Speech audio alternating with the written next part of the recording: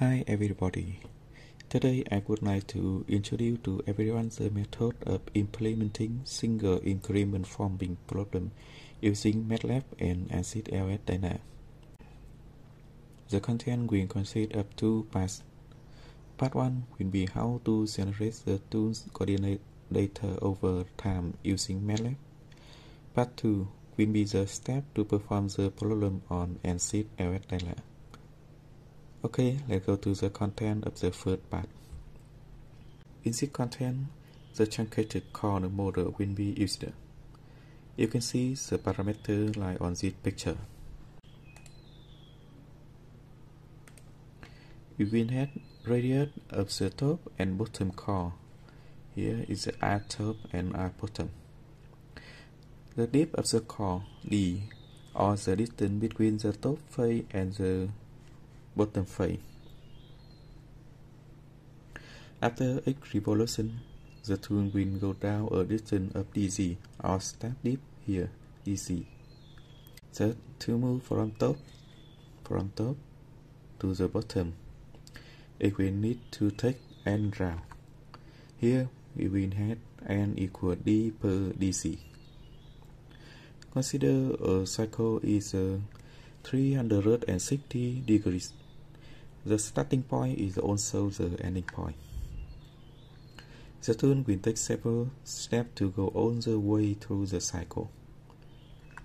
For example, the angle between steps will be 90 degrees, so it will take 5 steps to finish the way. Here, the angle is beta equal 90 degrees. You will take 5 steps from step 1, 2, 3, 4, and 5. In fact, you will see that it only takes 4 steps starting from step 2. Here from step 2, 3, 4, and 5 is 4 steps to finish the way. But why do I use the 5 steps? This is related to the time parameter, which will be explained later. The next thing is to determine the x, y, and z coordinate at each row step. Their value can be determined using the formula below. Here is z position and x and y position.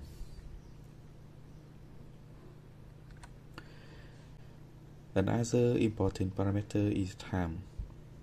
Here's an example. Time to complete a cycle is 5 seconds. Total number of steps to finish the way is 5 steps. Each of the steps corresponds to a point in the time. Time starts from 0 seconds as the initial position of step 1 here. Step 1 time is equal 0. So the time step is 1.25 seconds. We will have the time corresponding to each step as follows. Each step 2 is 1.25 seconds. Step 3 is 2.5 seconds. Step 4 is 3.75 seconds. And step 5 is 5 seconds. From here, we can expand to n turn. Each step when moving in an answer is beta. The formulas are defined as below. You can see here our own equation we need. Now we will consider an example with data as below. Radius at the top face is 50 mm. The distance between the top and bottom face is d equal 5 mm. The angle is 45 degrees and step depth equal 0.5 mm.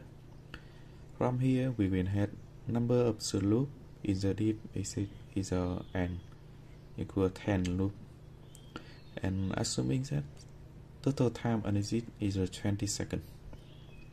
From their data and previous equations, our job now is to determine the coordinate, or is other word is a tool path using Matlab. Okay, let's open the Matlab. First, we need to change the working directory of Matlab. Please select the folder AU1. Yeah. We will define kernel parameter. First is the radius of the top cone.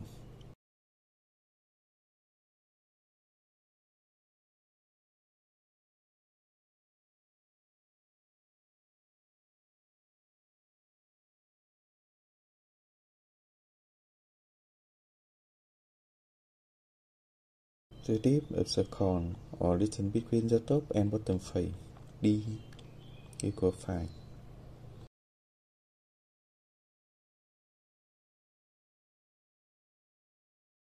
The step depth, or dc.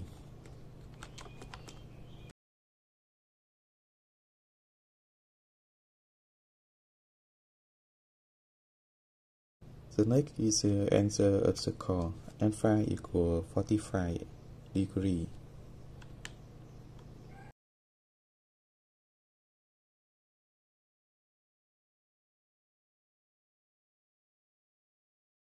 Total time analysis is 20 seconds.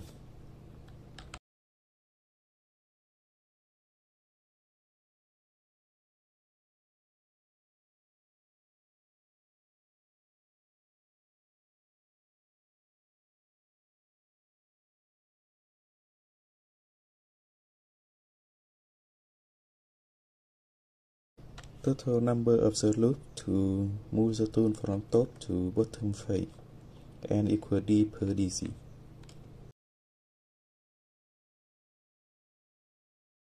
Here we will need a parameter counter m equal 1 and the step or beta.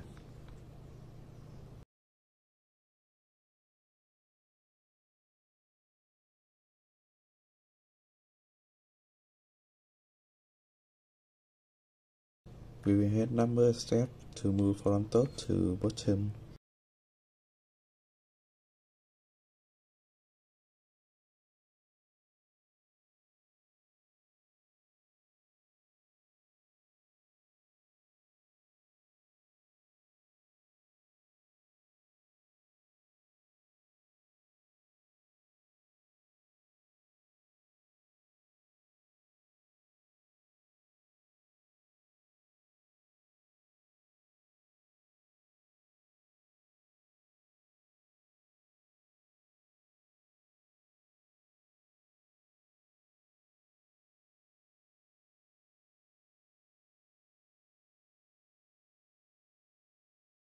Now we need a loop to generate the coordinate of the tool.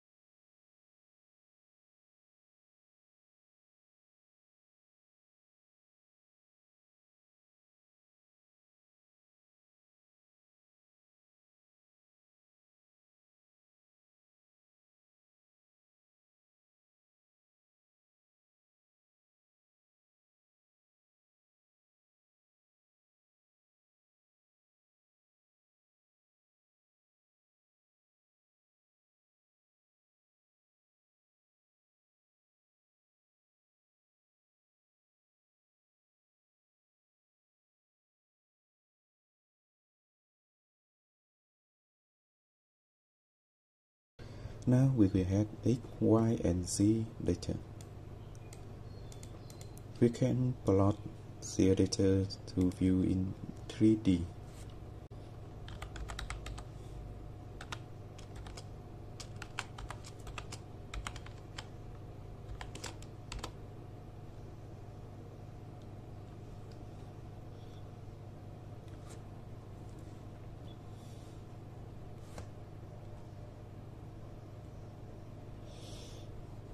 Finally, we need to export the result to an Excel file.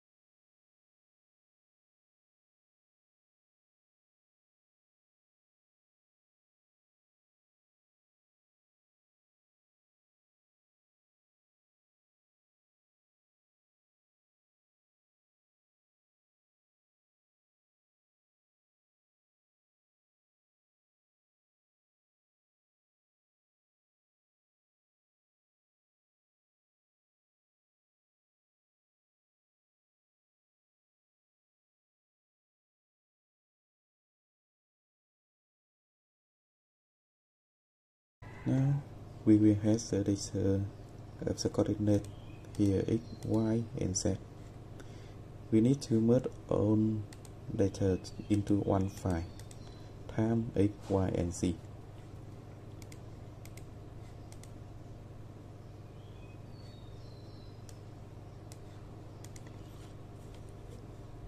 Here is the for Excel file. We can create a new Excel file to merge all data. The first column is the time data.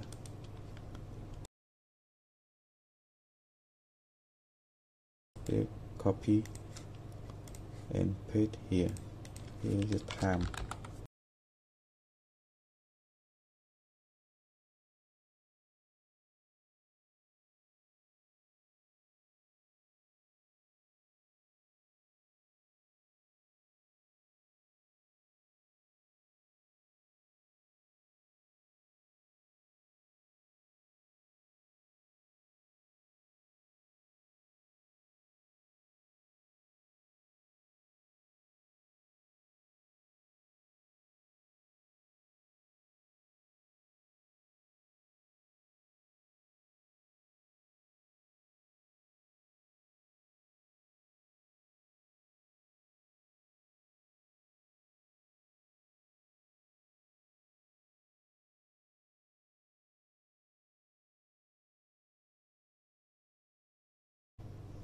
Here is the data will be used to import into ls-dyna to simulate the single increment forming problem.